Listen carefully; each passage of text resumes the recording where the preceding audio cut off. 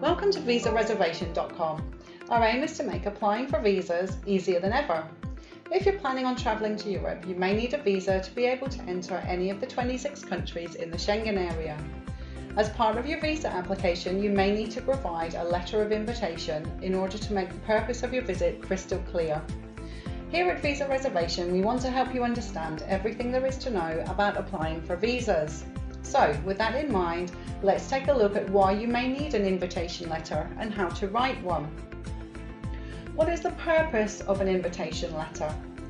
When you apply for a Schengen visa, the authorities concerned are trying to determine that you will be visiting the country for the purposes you have stated and that you're not going to overstay or try to work illegally.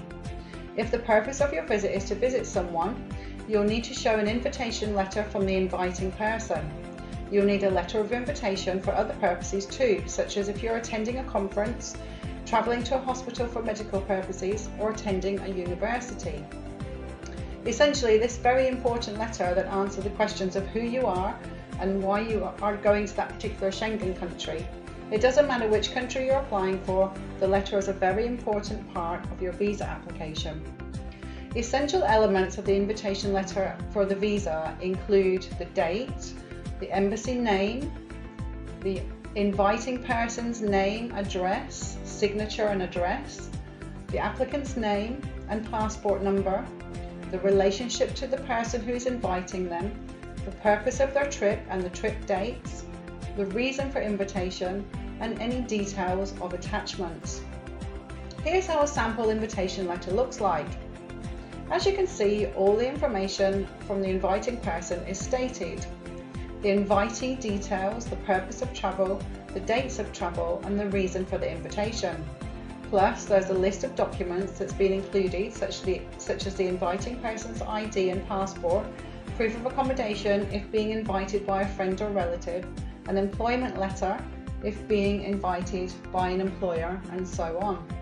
There are many different types of Schengen visa invitation letters depending on the reasons for your travel and your particular situation. Invitation letter from a friend or relative for visiting purposes. If you're visiting a friend or relative, and this is the main purpose of your trip, you'll need to have a letter from the person whom you're staying with. In the letter, the person who's inviting you must clearly state the relationship between you and them, the purpose of your visit, the length of stay, where you will stay, and who will be paying for your travels. Invitation letter from your employer for business, travel, or training purposes. If you're a non-European citizen and you're heading to the Schengen area on business, you'll need to make an application for a short-term Schengen visa under the business category. In addition to the other documents required, you will need to submit a letter from your employer confirming your employment, describing the purpose of the travel, and outlining in detail the itinerary of what you will be doing while you're within the Schengen zone. Invitation letter from your spouse. If you're a non-EU spouse of an EU national, you'll have the same rights to free movement within the Schengen zone as long as you're travelling with them.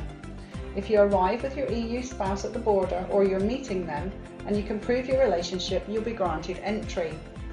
Your invitation letter from your spouse will need to verify your relationship with them, and it should be backed up by evidence such as your marriage certificate. Invitation letter from your son or daughter. If you're a dependent ascendant of an EU citizen, you'll need to have a letter from your son and daughter you depend on. Your son or daughter will need to confirm your relationship, the purpose of travel, the duration of travel, and their EU nationality.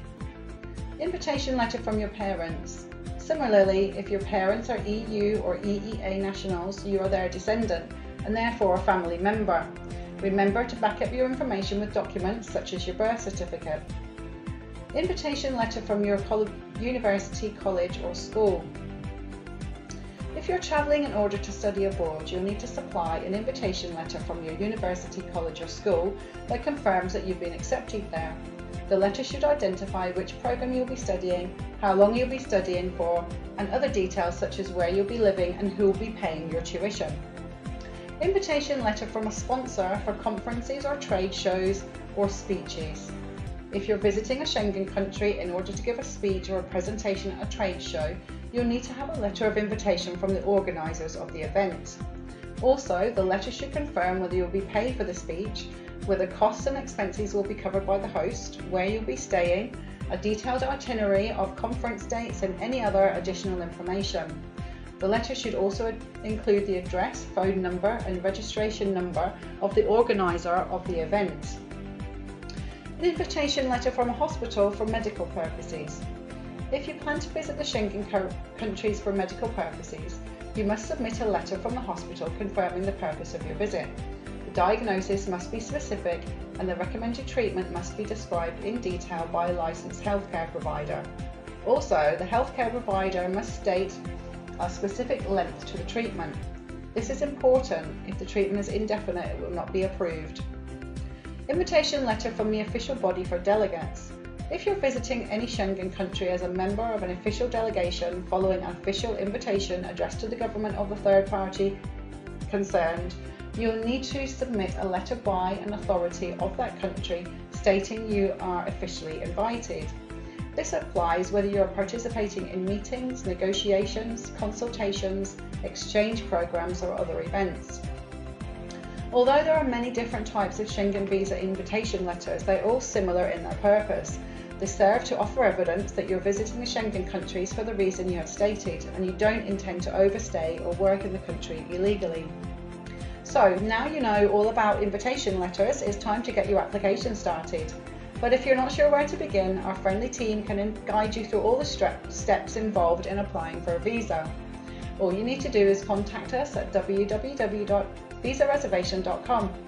Visa reservation can also help with flight and hotel reservation, travel insurance, travel guides, visa interview guides and much more. Remember, if you need assistance with visas, check out our blog page where you'll find many articles about applying for visas. Plus, you can also refer to any of the resources, tips and links included in this video. Thanks for watching.